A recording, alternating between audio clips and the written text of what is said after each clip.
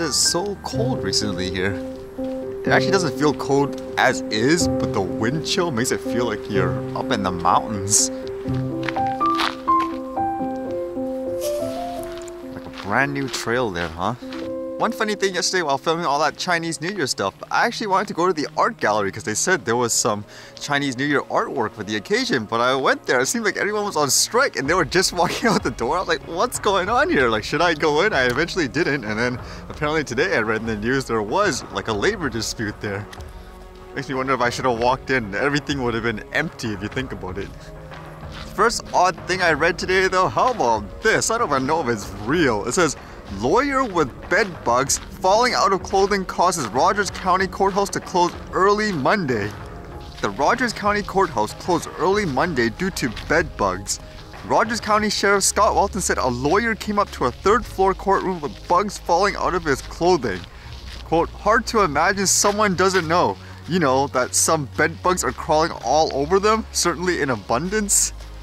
Can you imagine that? Someone walking in there, all these bugs falling off his clothes? It's like something right off of a cartoon.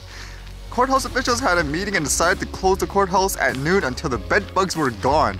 Quote, I was told the individual that had them also shook his jacket over the prosecutor files, Sheriff Walton said. And to make it even more extravagant, exterminators were called to the 90,000 square foot building and were prepared to work through the night to get rid of the pests. Employees and others treated themselves as a precaution. While I still wonder if that's actually real, it makes me wonder if that was a plan from the lawyer because he wasn't prepared, so that way he gets more time for the case. And with people here in Canada afraid of recreational drones, how's about this one? It says, Canadian Air Force to have armed drones in coming years, Commander says. The Royal Canadian Air Force is hoping to pull the trigger on the purchase of new armed drones within 6 years after spending nearly 2 decades weighing different options. The Canadian Forces has been working since the early 2000s to identify and buy a fleet of UAVs that conduct surveillance over Canada's vast territory as well as support military missions abroad. And you wonder if that picture, is that a symbolism or that reality in terms of, I guess, the drones and stuff that we have here? It looks so primitive compared to what you saw like in the Russian story, the one about their drone, or the one in the US.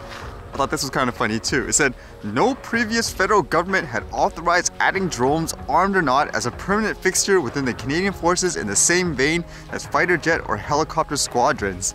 Well, I guess that's good for like the military and stuff like that. I was just thinking from a recreational flyer, no previous government had had nightmare scenarios of toy drones and stuff either, huh? Again, that picture just makes me wonder if that's how behind we're gonna be in terms of tech, like with things like drones and stuff, like even with recreational people. Hinder it, make it too ridiculous, and no one will want to innovate in that field here, and you'll have to rely on buying stuff from people all the time instead.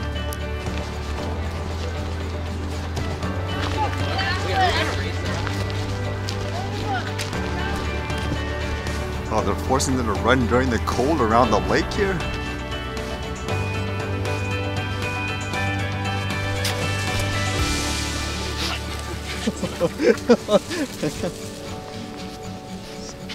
Oh, it's gonna be a challenge. Frozen ice, huge sunlight, and some of it is water.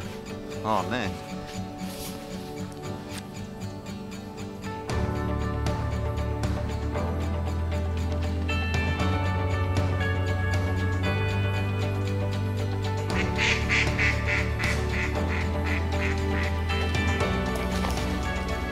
I think that was technically the hardest drone shot ever that I have tried to do.